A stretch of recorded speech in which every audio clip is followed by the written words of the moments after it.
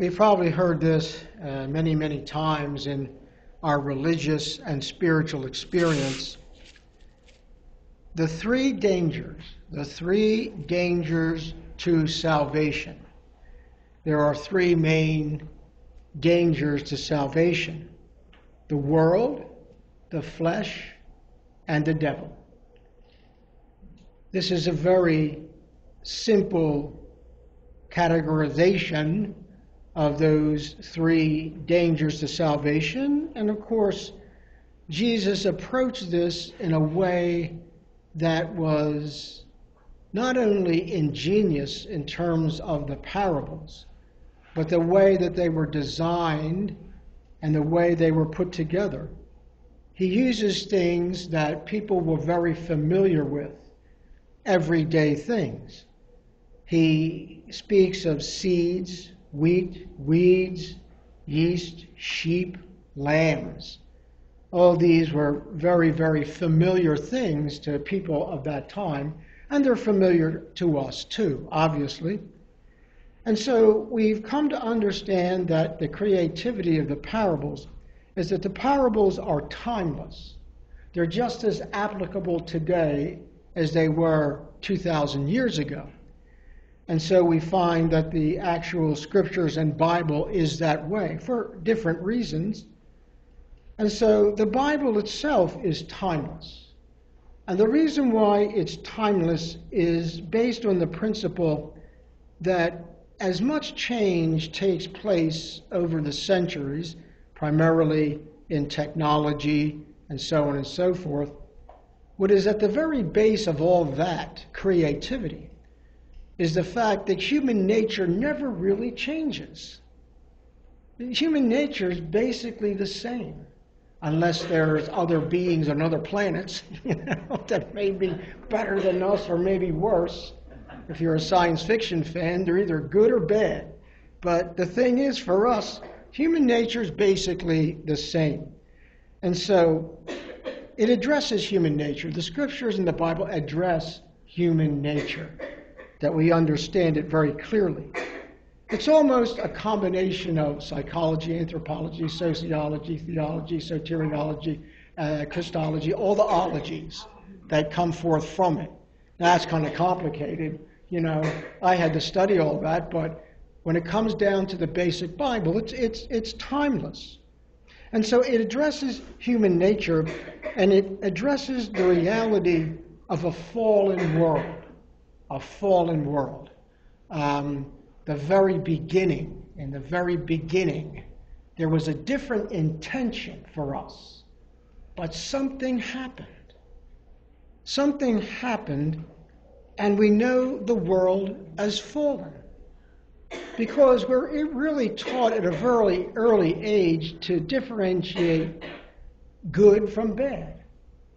Very basic morality and ethics. A fallen world. And salvation. Okay, a fallen world, but also the sense of salvation. What does it mean to be saved? And so, it says in the scripture, and this is where we begin to see the culmination of everything when we hear these words. The harvest is the end of the age, and the harvesters are angels. The field is the world. Now, all Christians basically believe that that is Judgment Day, the day of judgment. We don't know when that's going to happen. It seems like when the world is in the condition it seems to be in today, it's like, well, it must be very close.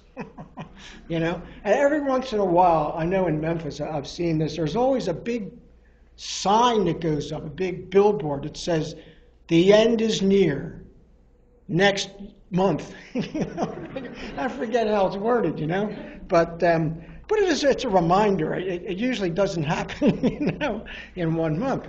But we know the day of reckoning, the day of judgment is coming. So we keep that in mind.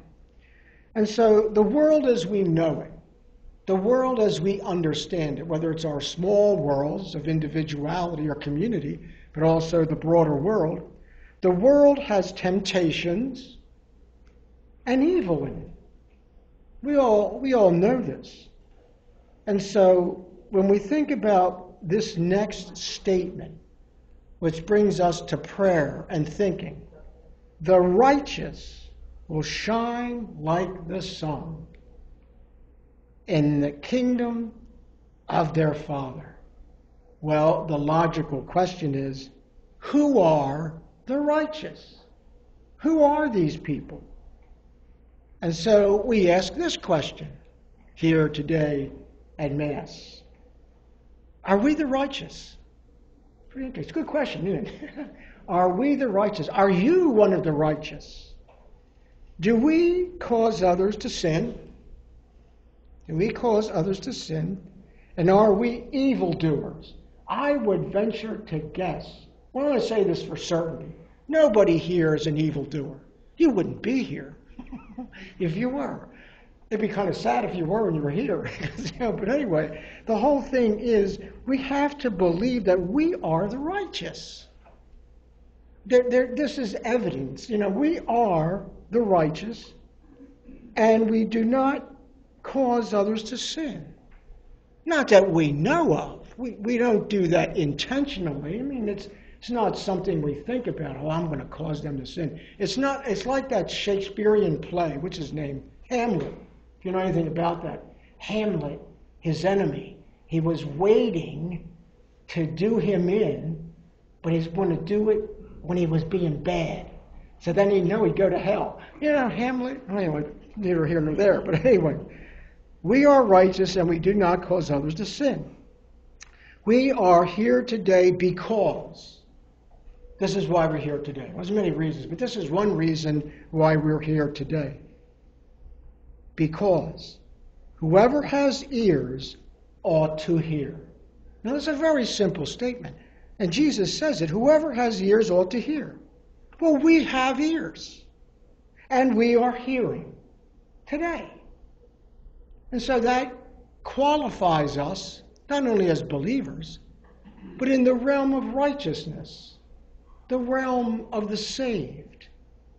And so, when we recognize that, let us never, and this is very important, let us never underestimate how blessed we are. Never underestimate that in this world. We're blessed. Because there are a lot of people out there in the world who are, for whatever complicated worldly reasons, whether it's the world, the flesh, or the devil. And so, St. Gregory, who lived in the 6th century, now that's a long time ago, he said this, the life of good men is a living study. Now that's a simple statement, but it's so deep and so true. The life of good men, well, of course, and women, is a living study. Interesting word he uses, study. And so we ask ourselves these questions. Who did you learn from? I could just think of anybody. I can think of some people I learned from. We all can. Who did you learn from? Who were your teachers? Like, say, for example, like when you were in high school. Okay? For some of us, that's a long time ago. When we were in high school, who was your favorite teacher? The one that impressed you the most? It's an interesting question. And over this time, what have you studied? Have you taken time to study something? To study. Because that's one of the aspects of the spiritual life, is to study. Maybe read the lives of the saints.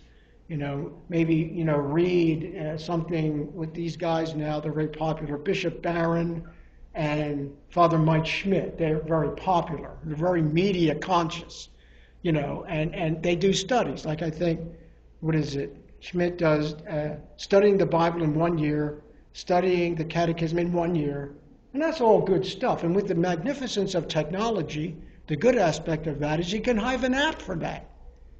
You got apps. You know what I'm talking about, right? Apps. If you got a smartphone. If you got a dumb phone, you ain't going to get dumb phone.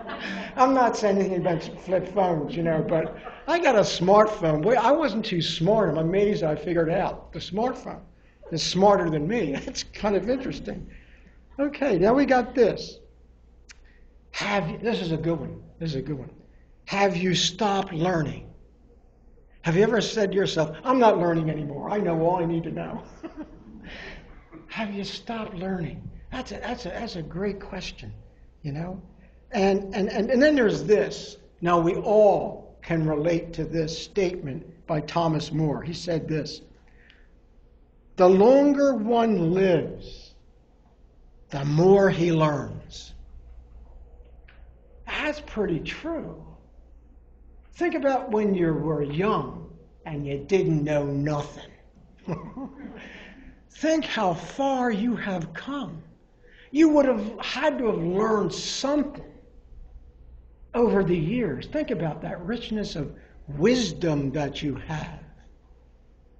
That's a magnificent thing when you think about it. Think of all the collective wisdom in this room now. I mean, everybody could probably write a book, an autobiography, you know, or whatever. Everybody's story is interesting. It's a drama. It's something that is an accumulation of experiences and learning that brought us to this very day. And so, we continue to learn, and we continue to appreciate that what we've gained is the gift of salvation in the realm of the righteous. Amen. Amen.